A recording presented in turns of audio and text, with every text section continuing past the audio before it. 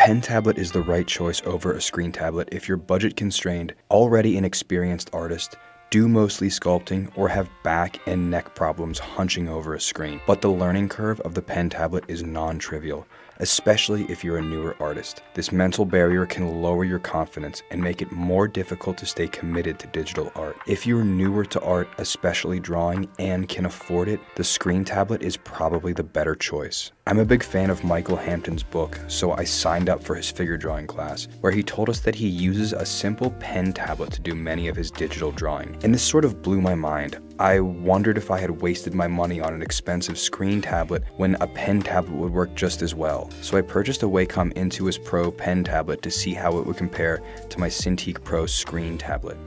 And I forgot to turn my mic on when I did this unboxing, so I'm just going to simulate the sounds. Slide. Also slide. Open. Eat. Also. Satisfying peel. Satisfying peel. Crinkle, crinkle. All done. The first time I used the pen tablet, I was surprised at how effective I was with it. Now, I wasn't as good as I was with the screen tablet, but still. It only took me a few days to get over the learning curve and feel comfortable drawing things that I was already good at, like gestures and simple forms in anatomy. Stepping outside my comfort zone to things that I'm not already good at was much harder. I've been trying to learn original character design, and it felt very cumbersome to use the pen tablet for that. I sort of just didn't want to deal with the extra mental effort it took to use the pen tablet. I mean, I already don't know what I'm doing, and I feel like I'm making it worse by having to use the pen tablet. The screen tablet, that's not a problem. I can just pick it up and use it, and I don't really even notice the tool. Now, I eventually sort of got over this. It took me a good month or two to kind of get to the point where I stopped noticing that I was using the pen tablet and could just focus on the art I was making. And 6 months into my review, I feel very confident on this device. But still, some part of me prefers to use the screen. Because even after all this time, there's still a teeny bit of extra mental effort to use the pen tablet. Now, sometimes because of the way my life is, I have to take long breaks from actually practicing my art. Now, I'm not going to mention any names, but there are certain people in my life that take up a lot of my time. I found that when I would come back from these breaks and have to use the pen tablet, the learning curve made it just a little bit harder to open Photoshop and start drawing, and made it a little bit easier to open YouTube or Resident Evil 7. But that's not the case with the screen tablet. I can come back after a long break, and right away I feel comfortable drawing on the screen tablet. Now, even though there is this initial learning curve, once I got over that, my art was about the same between the pen and the screen tablet. What was that? You good? He's good. The final products looked just as good. This is important to note. If your art is already where you want it to be, a pen tablet is unlikely to have any negative impact on your art. It's more difficult for me to draw with my shoulder when using the pen tablet, so I tend to draw with my wrist, which causes me to make shorter, jabbier strokes and lines. Now, this isn't necessarily a bad thing, but it takes more time and shows a little bit of a lack of confidence in my sketches. And my art preference is to have these stronger, more flowing lines that are faster to draw and I think look a little bit better. Now, this is probably a skill that I could improve over time using my shoulder instead of my wrist on the pen tablet, but in the few months that I used the pen tablet, I didn't really get over it.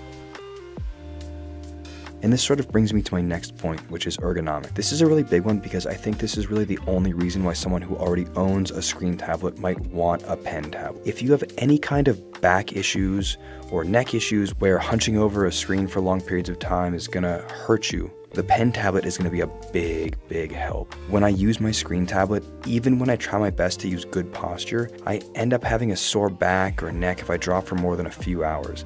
I've actually had it get so bad that I had to take a few days off from drawing altogether. But with the pen tablet, it's so much easier to keep good posture, basically the same thing as typing, and I don't really get any soreness in my back or neck anymore. But that comes with a cost. As I mentioned before, I tend to use my wrist more when I draw, and this extra strain on my wrist has actually caused a lot of fatigue and pain when I move it. I've never really had any wrist pain, but I started to develop this kind of like click in my wrist.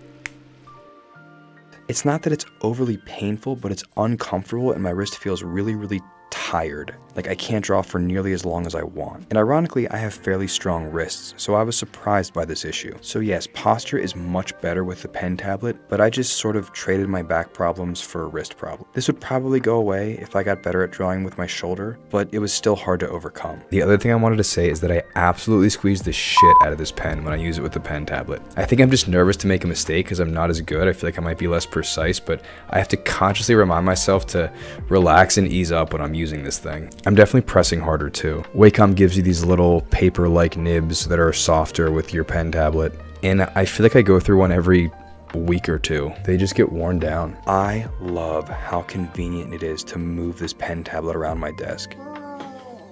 When I'm done with art for the day, I just put the tablet aside and pull my keyboard out and think about how I have 30 years of work left before I can retire. Sculpting felt so much better with the pen tablet. I'm not a big fan of using the screen for sculpt. My hand gets in the way and it's really hard to see the model as I work. And when I'm sculpting, I don't need my strokes to be very precise or complicated. So if you're someone that does mostly 3D sculpting or modeling or texturing, save the money and get the pen tablet. It's a better experience. Your thighs are too thick.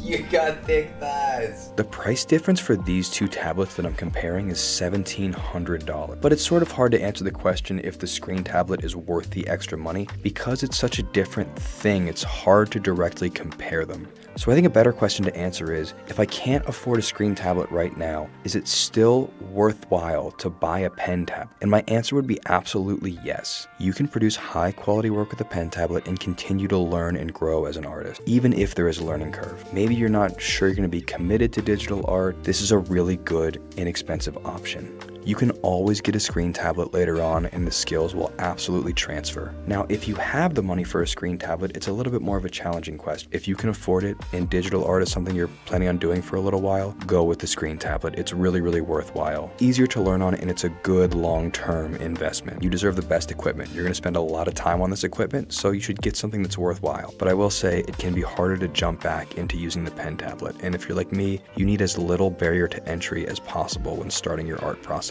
If the majority of your work is sculpting or texturing, the pen tablet is the right choice. And that's it. I hope you enjoyed this video made during my incredibly generous 4.5-month paternity leave. And now that I have 2 kids, look forward to the next review that comes out when I maybe have my 3rd baby. And get another sweet 4.5 months.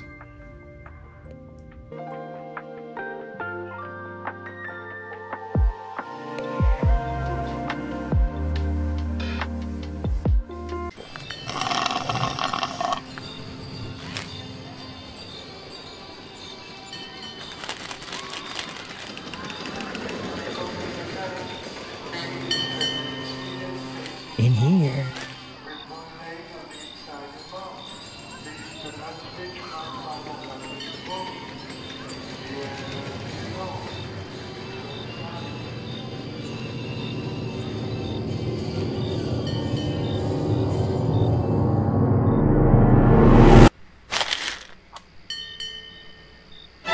Class only!